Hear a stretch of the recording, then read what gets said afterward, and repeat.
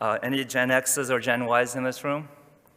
I see only Gen X's and Gen Y's in this room, so you guys all know that that quote took inspiration from a Friends episode where Joey Tribbiani was eating a beef casserole with chicken and beef.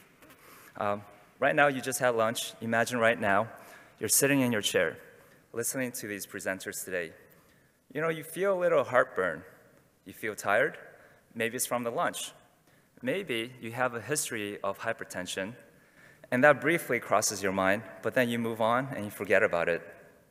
But little did you know that it was not just heartburn. It wasn't just after effects of what you ate for lunch. And it wasn't just because you stayed up late last night working on your slide deck for today. That was actually an early warning sign of having a heart attack.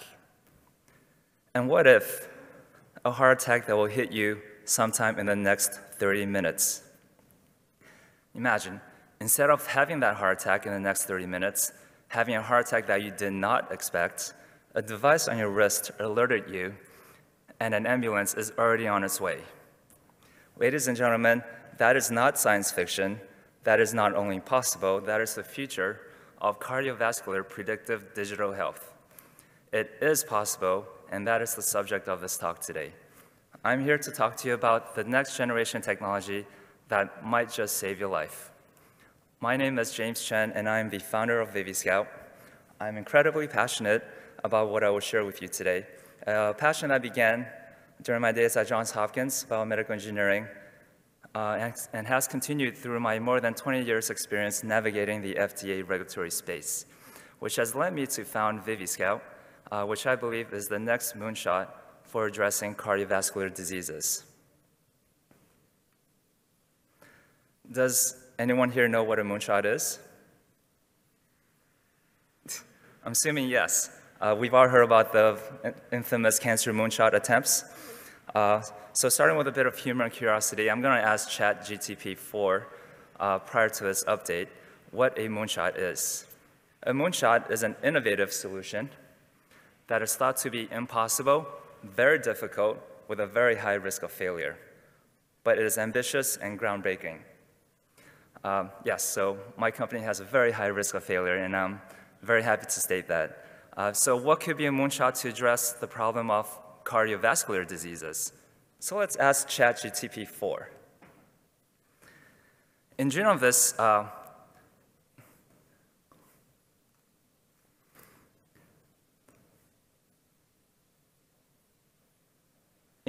year, I asked ChatGPT-4 what a CVD moonshot was. They didn't know. So earlier this month, ChatGPT-4 Turbo was released. So I got curious. I started thinking to myself, maybe I should ask GPT-4 if they had a better answer. Maybe they do. Hey, ChatGPT-4 Turbo, what is a CVD moonshot? A CVD moonshot is ambitious, has breakthrough potential in the field of cardiovascular diseases. Gee, thanks. It's vague. Hey, but at least now we have an answer from ChatGPT-4 Turbo, so I feel vindicated. I'm going to give you a better definition. So let me share with you the ViviScout definition of the CVD moonshot. It is a coming solution that would detect hidden cardiovascular diseases, which is especially important considering those stay asymptomatic for many years until complications arise. And examples include hypertension, atherosclerosis, coronary artery disease, and silent heart attacks. Now imagine if you had been living with coronary artery disease for the past 2 years and you didn't know it, nor was it diagnosed by your doctors. At some point in the next year, your heart will experience a skipped beat when you're running on the treadmill, and it causes you to miss a step, trip, and hit your head on the treadmill as you fall down to the ground. That would have been prevented if your coronary artery disease was detected sooner.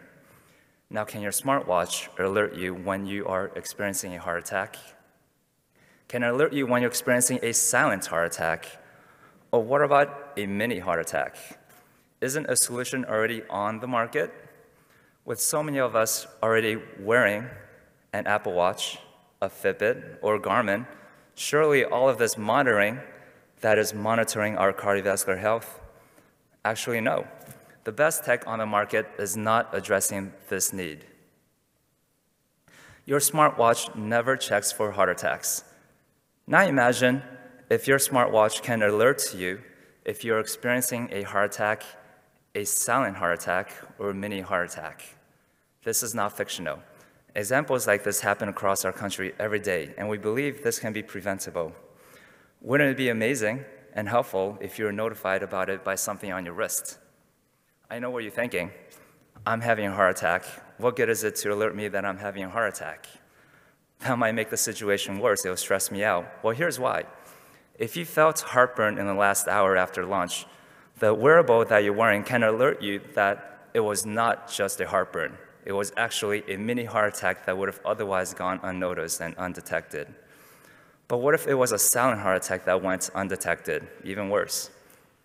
What if we had a technology that can detect heart attacks and send a report of the 2 hours leading up to the heart attack to your doctor? Imagine how many lives we could save then. What if I told you that this technology could be a few years away? But wait, there's more. What if this technology gave you an alert 30 minutes before you experience a heart attack? What would you do then? You could act to save yourself. That is the ViviScout long-term vision, with a very realistic near-term path to get there, with proper funding, partners, and research. Starting with our issued patent, which we received a few years ago, we know the path to make this a reality. All of this starts with our platform technology. ViviScout is developing a non-invasive arterial line. Our first in-human clinical study, which we did with HitLab and SUNY Downstate with Dr. Jason Lazar, explored a less costly path to market, which represent our near-term goals. One of our first product launches will be optical, continuous, passive blood pressure monitoring. Current FDA-cleared blood pressure cuffs are not optical, continuous, nor passive.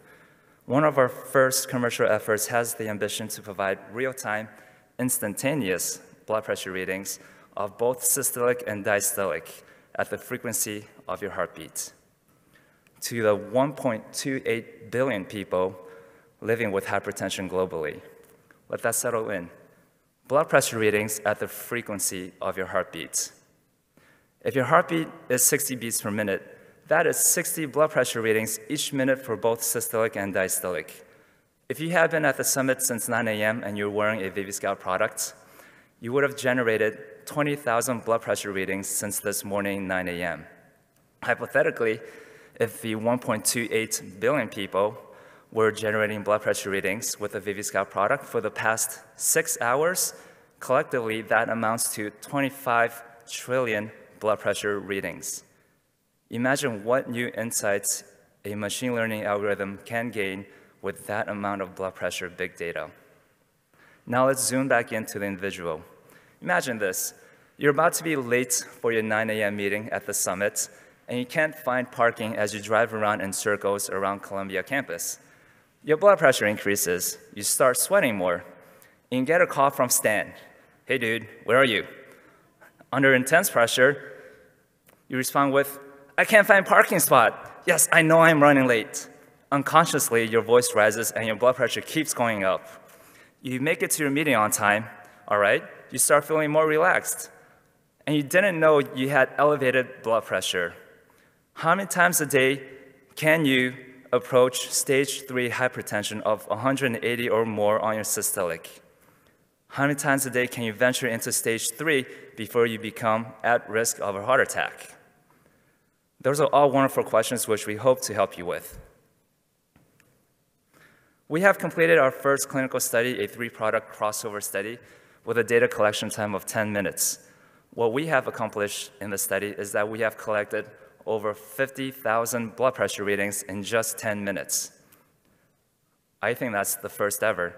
Because of our ambition to measure blood pressure at the frequency of your heartbeat, we can scale up the size of our blood pressure data pool very quickly. Here's a sneak peek into the accuracy of our blood pressure measurements. 33% of our blood pressure measurements were within 5 millimeter mercuries of the two controls. It's getting there, but granted, this was our very first in-human study, so not so bad.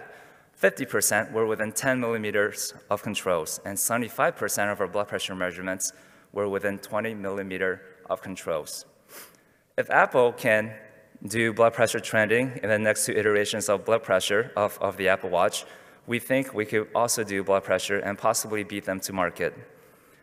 We have demonstrated that we can control a huge amount of blood pressure data with relatively good accuracy for our very first study. With your support of your additional funding, one of our missions is to disrupt the blood pressure monitoring market. The second of our missions is to disrupt big data healthcare analysis. Imagine what new insights a machine learning algorithm can gain from 25 trillion blood pressure data points in just 6 hours. I won't get into the details on this talk, but here's a snapshot into what some of our raw data looks like. The takeaway is that we were able to obtain hospital-grade arterial pulse waveforms with no needles, no surgeries, and no operating rooms. In 10 minutes, we not only generated 50,000 blood pressure readings, we also generated 50,000 optical arterial pulse waveforms. Current hospital-grade arterial pulse waveforms are only accessible in hospital settings with needles. We believe we're able to obtain hospital-grade waveforms from a device on your wrist. Analysis of hospital-grade pulse waveforms is the backbone of this technology. Blood pressure, cardiac output, detection of coronary artery diseases are just a few of the things that could be seen in a hospital-grade arterial pulse waveform. The machine learning algorithm will be trained to you, the individual, should you experience an onset of a cardiovascular disease. For example, if your waveform loses a dichrotic notch, we will be able to detect that long before your doctors can give you a diagnosis. Has anyone here heard of a joint venture between Mayo and Novartis? Any hands? I see a few hands. Great. For the rest of you, it's a wildly successful AI attempt applied on a very vast ECG database. It's a joint venture between Mayo and Novartis. They formed a company called Anumana. One of the findings was low ejection fraction in ECG tracings, which just got FDA clearance this past October of 2023. With your support, we will bring a non-invasive arterial line to market, and we will build the world's largest repository of arterial pulse waveforms. And then we'll apply AI to that data set just like Anumana, and it'll be worth $330 million post-money value. It is possible in our study,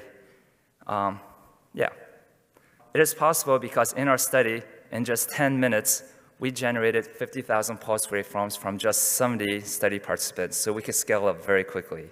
Imagine how many arterial waveforms we could generate from the same 70 people over a week.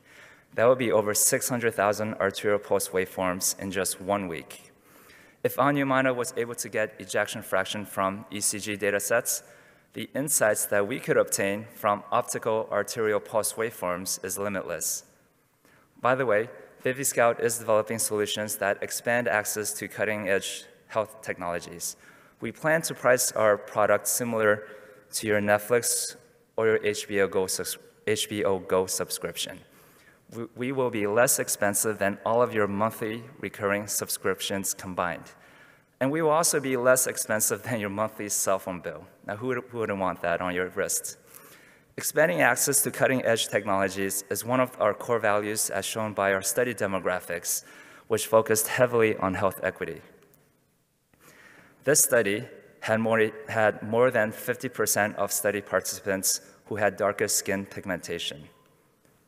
The ratio of female to male was 3:1, and we had a good distribution of age and BMI. Now this dog is a pity that represents my dog, Scout. Vivi is the Latin word. For those of you who are familiar with Latin, Vivi is the Latin word that represents life, and Scout represents looking ahead for dangers. You combine it together, we're a company that are looking ahead for dangers in your life. So what does this mean?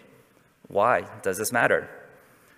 ViviScout is close to a solution that will scout ahead, provide you peace of mind, and potentially save lives, all through a technology that sits on your wrist that has the potential to disrupt not one, but more than one market. We are going to fundamentally change the lives of people who matter to us. We believe that the potential solution is worth the time and financial commitment. We all have loved ones who live with chronic diseases who are at risk of heart attack. What if no one is there when they have their heart attack? I said in the beginning that this was personal to me, as with many of us in this room. I have siblings, parents, and friends who are at risk. And the worst part of it all is that I cannot always be near them. I am so inspired by what's possible in a moonshot solution for cardiovascular diseases. We would like to express our gratitude to our host, Dr. Kashnowski's team at HitLab, and I believe that this technology can fundamentally change the lives of your loved ones. We need your help to bring this technology to the world. We are actively seeking committed partners in funding.